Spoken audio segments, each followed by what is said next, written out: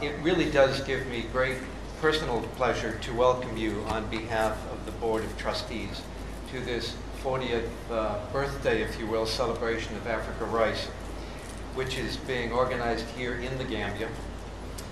The Gambia, we know, was one of the founding members and remains one of the major supporters of local rice production in the continent.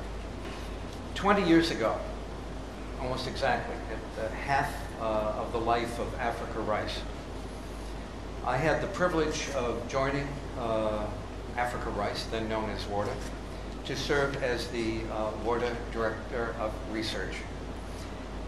I was hired at that time by Eugene Terry as part of his change management team. Through the leadership of Dr. Terry, I think one can say that a new WARDA was born. Those who are present, who knew our work during that period, would have to say that, in fact, it was a rebirth of the organization founded 20 years earlier.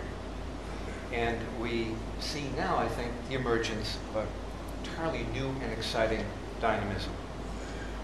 What I personally see today under the leadership of the current Director General, Dr. Papa Abdullah said, is another rebirth. And this rebirth is characterized, I think, by at least 4 principles that I'll just mention briefly. In short, I'd rather not say that AfricaRice is 40 years old, but that it is, in fact, experiencing a rebirth.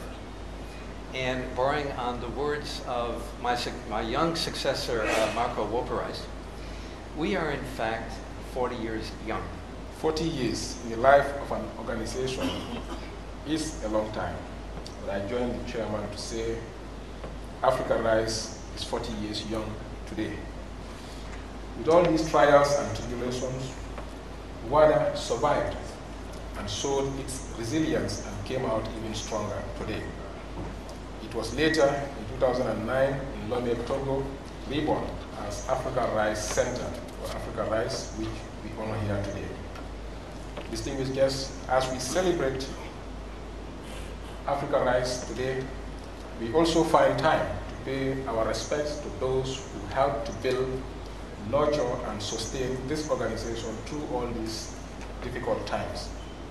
They have helped to make this day possible.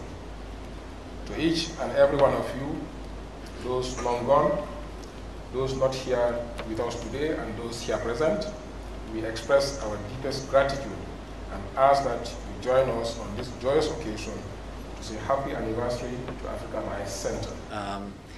I'm once again Peter Matlon, the chair of the AfricaRice Board, and I am delighted to have the assignment this afternoon of chairing this session, part of the anniversary for the 40 years of service of AfricaRice in West and Central Africa, and now in a Pan-African mandate.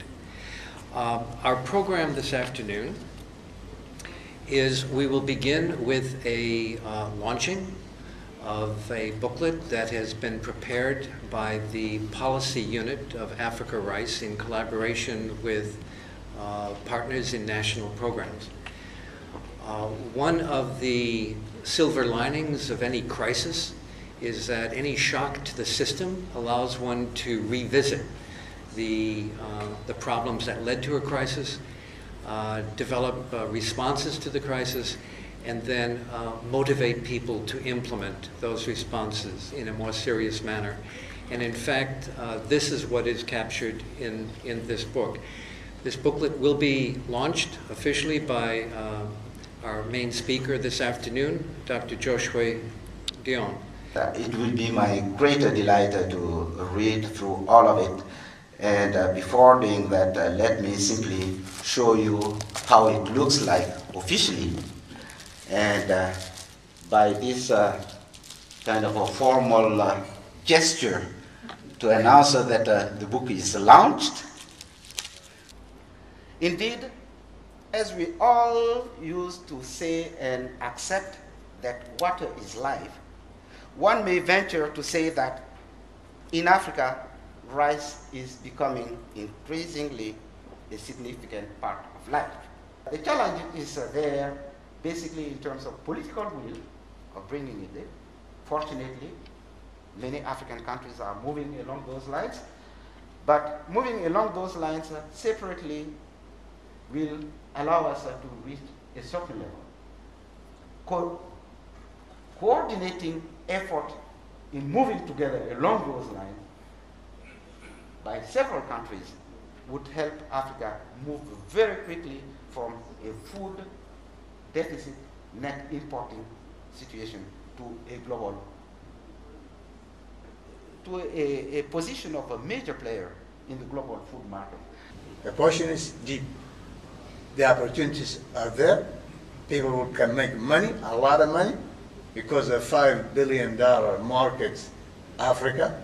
The issues raised by Dr. Dione, intra-border, cross-border, all that kind of stuff, protecting our markets against African entries while keeping them open for others to come in, does not make any sense anymore. En ce qui concerne la chaîne de valeur, il n'y a rien à redire par rapport à la partie commercialisation, qui est le maillon le plus faible de la chaîne.